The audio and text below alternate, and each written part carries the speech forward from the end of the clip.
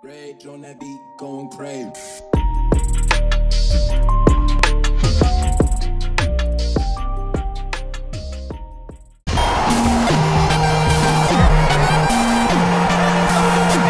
Opening round scheduled for 10.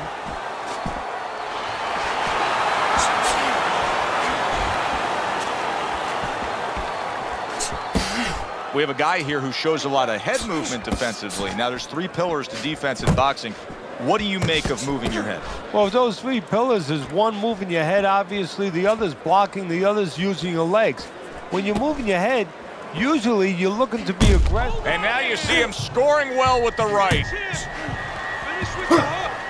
Well, he may be in bad shape, but all of a sudden, he's able to avoid punches and survive. You know, boxing is a funny business. It's a metaphor for life. You know, sometimes you have somebody outside and they don't say what they want to say. They have to have a drink, a little alcohol to start saying the things that are on their mind. Sometimes a fight is no different. You know, he gets hurt, and now all of a sudden all his inhibitions are gone, and now he's doing all the things he's supposed to do because he's not thinking about anything except the things he should have been thinking about. It's automatic.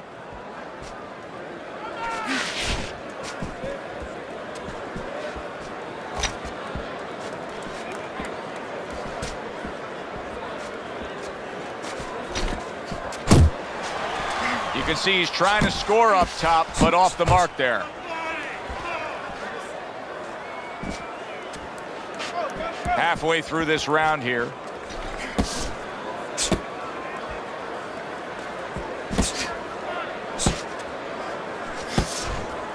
Watch the hook!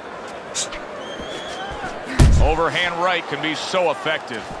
We're seeing a lot of work to the body here early on by him. Teddy, is that a certain mentality, these guys that commit to being a body puncher? Yeah, because they understand that the body punching, you know, that's not something that's glorious. That's not something that, you know, like a great left hook on the chin, bang, it gets results right away. They understand that that's something that pays off later and something you got to start early and stay with.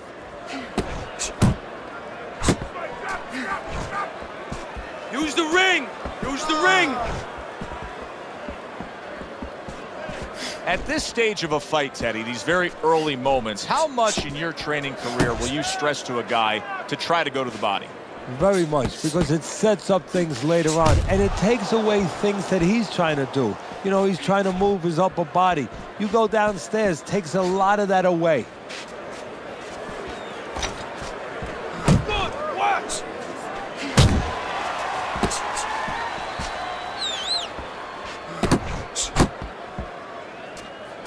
Come on! Final 10 seconds of round number 1.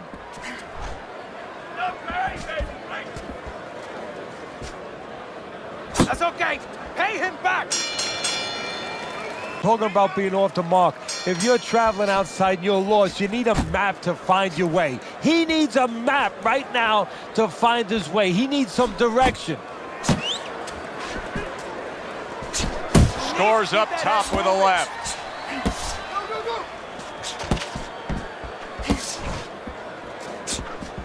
The Giants' right hand working well that time. He scored well. Able to land another power shot early on here, Teddy. Does he have to worry about trying to keep up this pace? No, I don't think so. If he keeps at this pace, he's not going to be around to worry. Go, go! The kid smacked up top. Comes right back with some offense of his own. Good, solid right hand lands. Big shot. He just went down.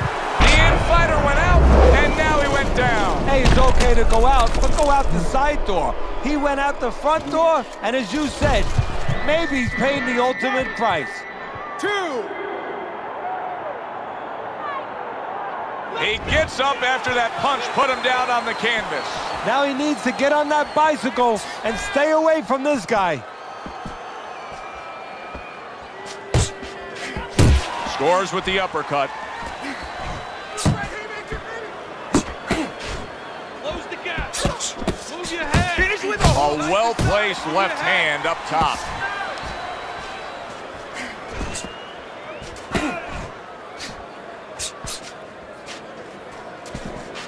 Reaching the halfway mark of this round. Oh, good exchange there.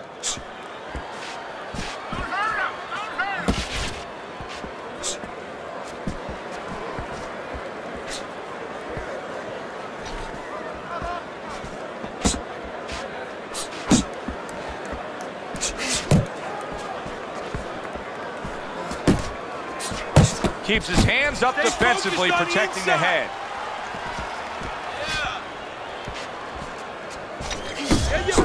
Little setup punch. 1, 2, 2 jabs to the body.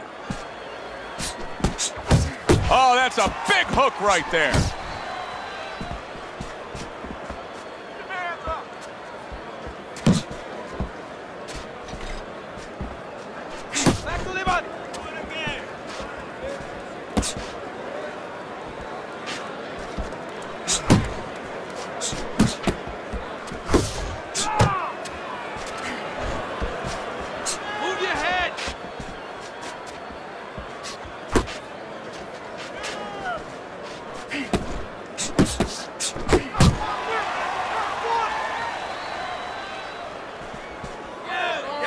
Just 10 seconds to go here in the second round.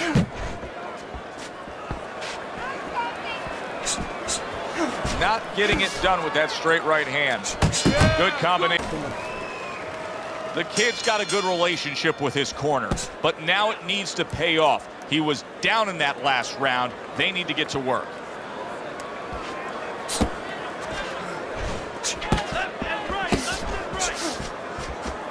Good flush shot upstairs.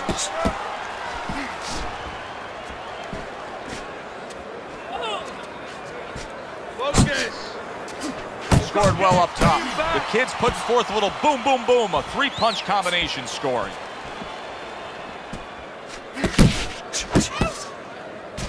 The Giant showing that he's got some defense of his own. He got away from that punch.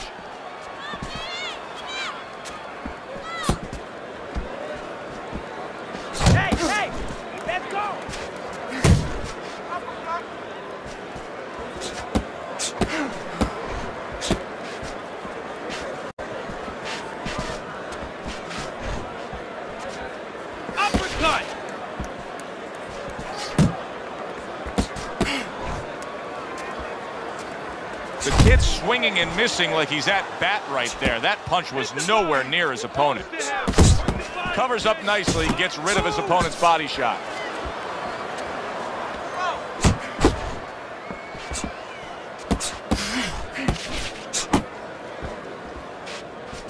Halfway through this round, unable to score with the hook. Comes right back at him with a left hand.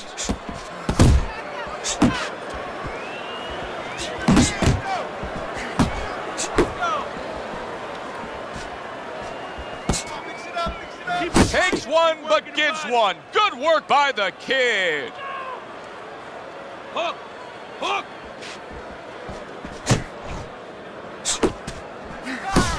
Able to dismiss that body shot.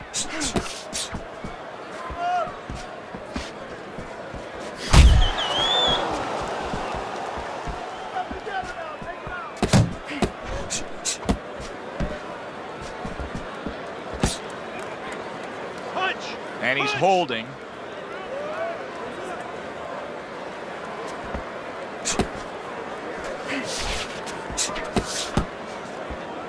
Keep moving.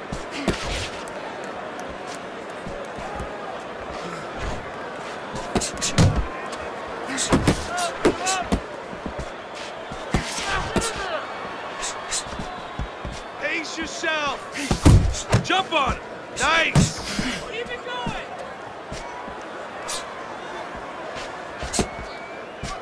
Last 10 seconds of round number 3.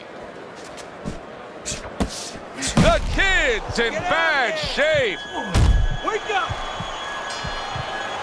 Giants in complete control of this fight early on here. Teddy, he's up 3-0 on your scorecards, but even more important than that, he may be able to end this fight. He's put his man down on the canvas. Well, his opponent keeps squaring up with him, giving him a lot of surface, and he's finding that surface. Tucks those elbows in, blocks the body shot. Back and forth they go, each man getting the best of it. Well, his opponent is opening up and coming forward, so I would think there's some opportunities that exist. Yeah, I think some counter-punching opportunities.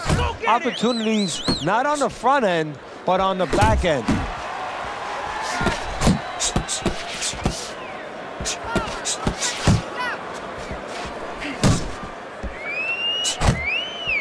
Hey, you got to see that coming. Now let's go. And just grabbing onto his opponent. Unload. Unload. More punch. Flush right hand to the head. The kid's left landing well. Flush right hand to the body.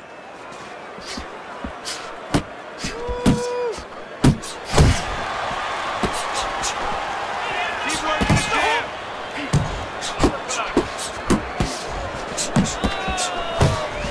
Work the body. Halfway through round number 4. Hey, gotta see that come in. Let's go.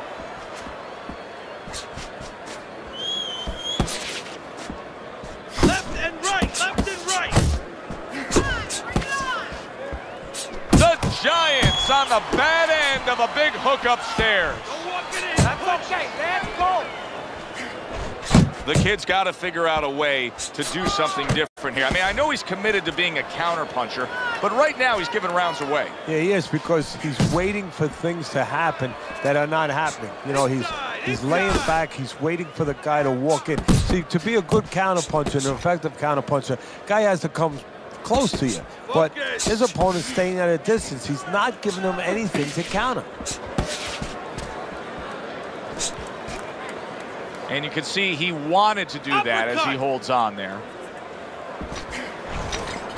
The kid's putting forth that hard work he did in training camp there, landing a crisp combination. Move in. Move in.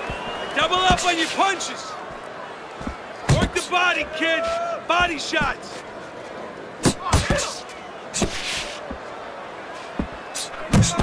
Little volume punching to the body there. 4th round now with its last 10 seconds. You see him zeroing in with that left hand to the body.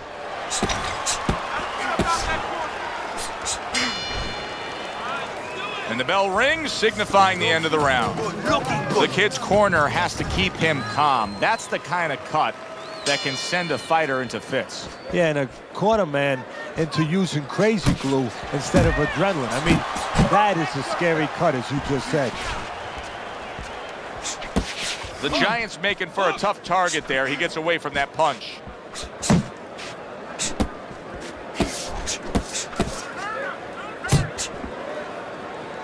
And he ties up on the inside. Yeah, that's it. The kid's not having this fight where he needs it to be. Teddy, it's well known that he's an inside fighter. Yeah, you know what? We know that he can't win on the outside. We've seen that already. His opponent has longer arms. He's just quicker. He's better on the outside. If he cannot get inside and then he can't win in this inside, well, he can't win this fight then.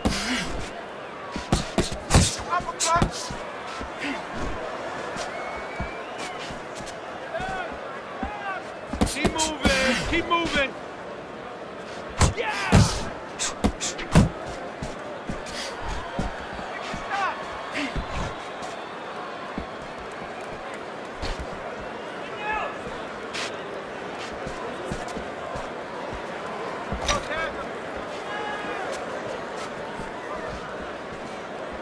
Halfway into round number 5 here. Could this be the start of a big comeback? He went from owning this fight to now nearly down and out. You know, that's what makes boxing so great. Yeah. Solid. What a turn of events. What a turnaround. He scores his own knockdown after being knocked down earlier. And that's where scoring a knockdown hurts you sometimes, because now you think you're just going to walk in and get it again. Well, he walked in, he did get it. He got it.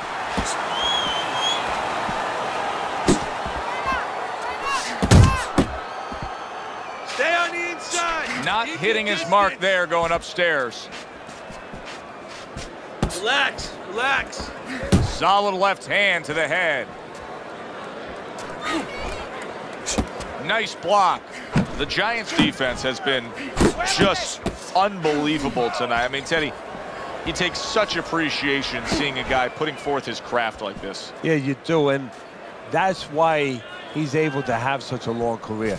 That's why he's able to be, you know, so consistently good, because he doesn't take a lot. He doesn't get worn out. He's fresh. Bang the body.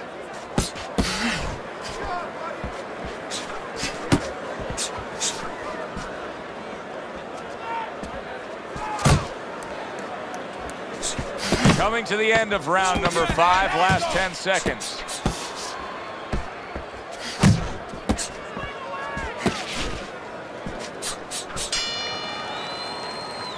This has been a very entertaining fight. A little time to reflect here at the end of this round. My thoughts being this: I would really be surprised if we go to a decision here.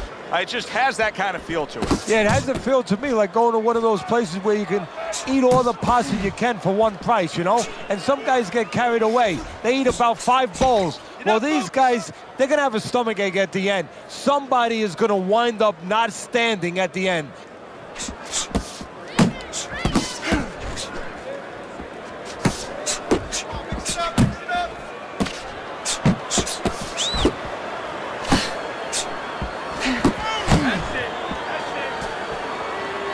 Good way to protect the midsection. Really frustrating his opponent now. The Giants so defensively sound, it doesn't make for an easy target. No, it doesn't, and it makes for a very frustrating night for his opponent. I see his opponent now, if you notice, he's getting a little tentative. He's afraid to let the punches go because when he misses, he's worried he's going to leave an opening.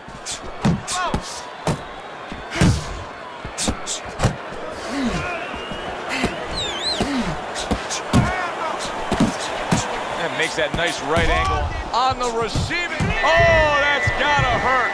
He was able to get up and continue on last time. Now he goes down again. 1,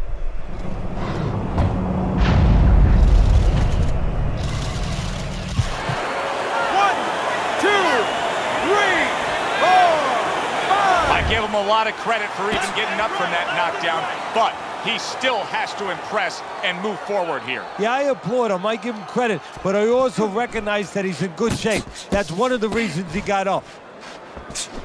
Oh, what an exchange. He just missed that shot up top. Laying a trap there for a moment, and then he is dead solid. Can he beat the count? I don't think so here, Teddy. Now I know where they got that saying, falling like a sack of potatoes. 1, 2, 3, 4, 5, 6. The ref is stopping this fight. The Giants not going to hear from those judges. He's a knockout victim.